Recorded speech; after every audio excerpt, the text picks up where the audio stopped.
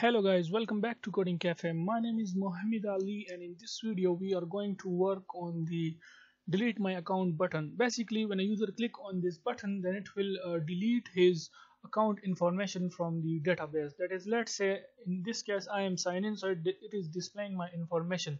So when I click on the delete my account, it will delete this whole row from the database. Okay, it will delete my account completely from the database. So yeah, let's do that.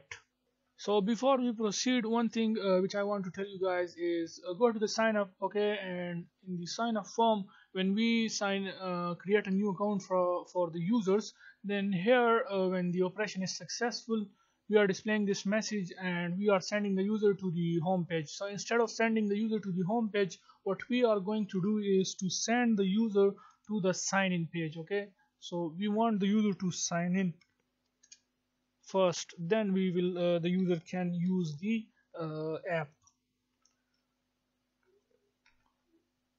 So please make sure to do this change.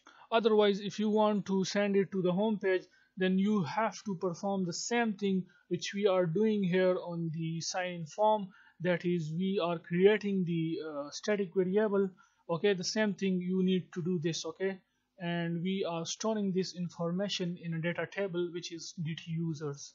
So you have to do these things if you want to send the user from the sign up to the home page. But in this case, we just want the user, whenever the user creates a new account, we will send the user to the sign in page so that he can log in. And here we can tell the user account created successfully, please log in now.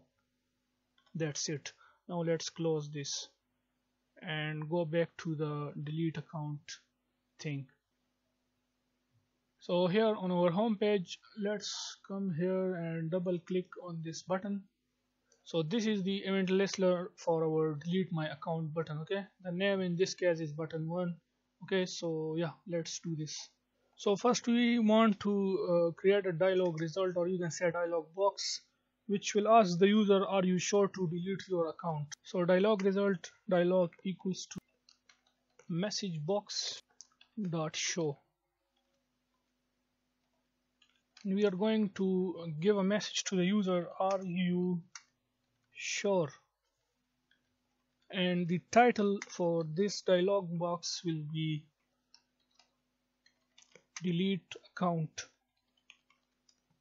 comma, and the buttons here we want to message box buttons dot yes no, comma, message box icon dot warning. And then we can say if dialog become equals to dialog result dot yes.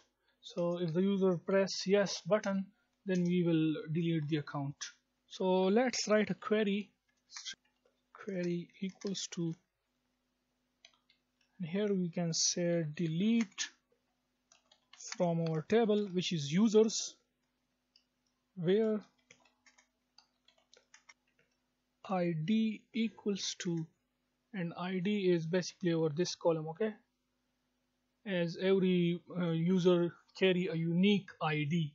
Put single quotation here, and after this double quotation add concatenation sign, and here we can say sign in dot id plus double quotation, then single quotation, and then again double quotation. So this is our delete query, which will delete from the users table a specific id from the id column if this id is equals to the user who is already signed in. Okay, so according to that specific user information will be deleted from the database.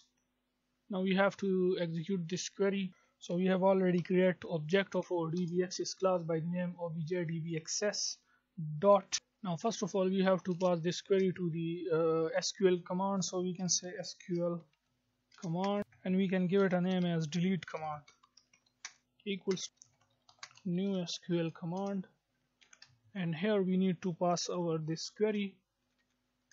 And now here we have to execute our query. So for that, come here above the thing which we do for the updation.